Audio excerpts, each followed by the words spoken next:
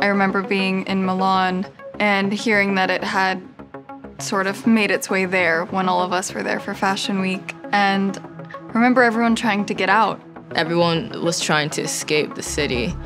And there were still shows going on, of course, and there's so many people around you, and it's such an enclosed space that if one of us were to get it, we'd probably all contract it. And I just remember scrambling to try and get a flight to Paris.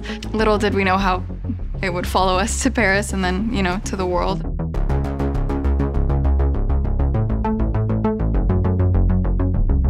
It was such a surreal time because we obviously have never experienced something like this before, and we had no idea what it meant for our jobs, for where we were living, and we had no real gauge of how long this was gonna last. And so it was a big time of unknowns, I think, for everyone. I was shocked, but I don't think I was angry or sad, because I was only concerned about the health of my family in Wuhan, which is where the virus was said to be originated. I was worried about Asian discrimination and racism growing. I was more concerned about that than my career, I think. Work is my whole life.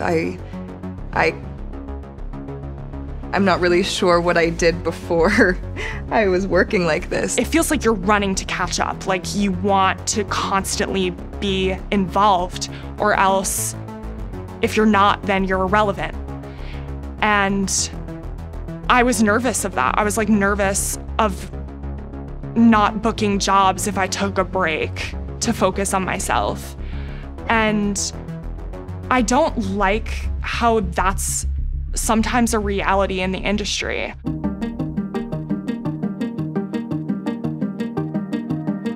The fear of the unknown that happened with COVID and how it unraveled, I think put everyone at unease, and mental health became it just came into the center of the picture for me. It really took a lot out of me to be able to stop and look at myself again in the mirror. I didn't know who I was. I based everything off of my job and the people around me, that once I had to really sit with myself, I realized how much work I had to do internally. I realized that my traumas from when I was young actually affected me more now in this career, because I was so insecure and already hated myself coming into this business, and then you get broken down to a point where you don't feel like your opinion matters or what you say, you know, means anything to anybody. You know, I've been modeling now for 10 years. I've been traveling and working very aggressively. And when I had slowed down because of the pandemic, it was like I had to sit there with my own thoughts, and I had to figure out all these things that I'd been pushing down or just not addressing. And I sought help. I sought therapy and counseling, and I've been taking the time out of my life to make that a priority since. I want to say like, oh yeah, I use this pandemic to like write the next great American novel, or like make a bunch of oil paintings or something. But like, I don't know, I think a lot of it was like me being depressed. Some days, if I pulled myself out of bed, like that was a huge accomplishment for me. This is something I don't really speak about a lot, but I was waking up every morning, especially before work, in tears. And I would go to work, you know, put a smile on my face. So by the time I would get home, I would be so drained. That for me was something I had to learn over quarantine, was, you know, boundaries, being able to say no, which I never knew was a possibility. No matter what your plans are, no matter how many jobs you have booked already or on the horizon, it's about your health and being safe and keeping others safe. And that was something that I think a lot of people weren't used to, that the pandemic forced everyone to kind of deal with and sit in. I'm lucky enough to be vaccinated.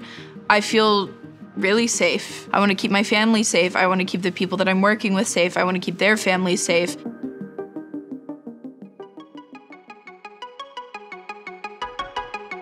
I think it is starting to change. I think that models are having longer careers of more meaning and more substance.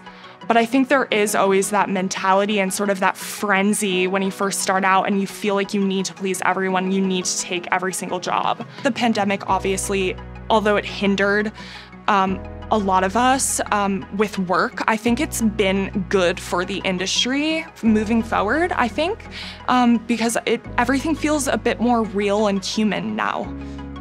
I think that this year made us all realize that we need to take ownership back of our lives and understand that it is a job, but we can also, have our personal lives too, which I don't think a lot of us really understand or understood. The level at which we push ourselves probably is going to fall a little bit shorter because I think we're all a little bit more aware of what we can handle in our own mental health, and that's really important. I feel the pandemic has changed every aspect of everybody's life. Like for me, I've just been more aware of who I have around me and the kind of energy I keep around me and what I do that's worth my time. There were a lot of at-home Zoom photo shoots going on, and it was so hard. That's when I really also realized I really appreciate everyone that is a part of the production of what we do. We're talking light, we're talking makeup, hair, the assistants, producers, production. I bow to them all in the sense of knowing how everyone is so important. They made it look so easy that we took it for granted until now. It's not just us, we do it with a team of so many people that just are so hardworking, so wonderful, so artistic, so creative, and we make projects together. That's what this is, and so I feel like that's why we all try to work our butts off to be able to be the best that we can be, because we want to prove to ourselves and to everybody that, this really is a passion, it's art, and that's when I look at it and I'm proud to do what I do.